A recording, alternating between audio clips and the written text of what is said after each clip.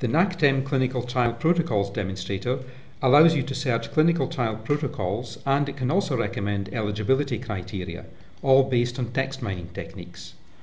Let's make a conventional search for diabetes. This returns some 19,000 protocols. A protocol record contains tracking, descriptive, recruitment, and administrative information.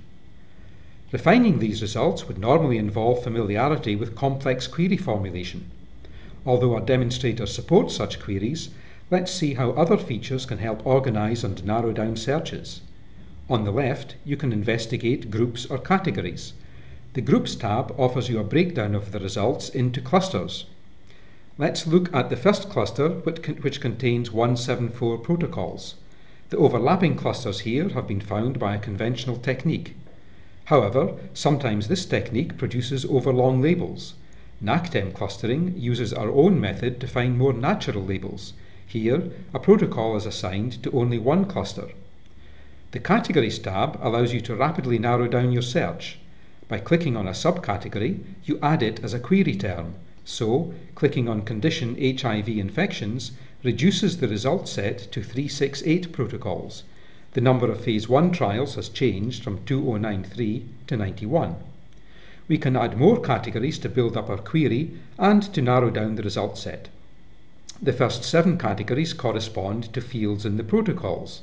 The last 6 categories refer to ontology or controlled vocabulary concepts derived from analysis of the eligibility criteria section of protocols. Term contains terms that have been automatically extracted from the protocols by our in-house method. At any point, we can delete a selected category by clicking on the X, or at any time select protocols to be stored in My Documents for further processing. Let's choose Phase 1 trials and then intervention name zidovudine.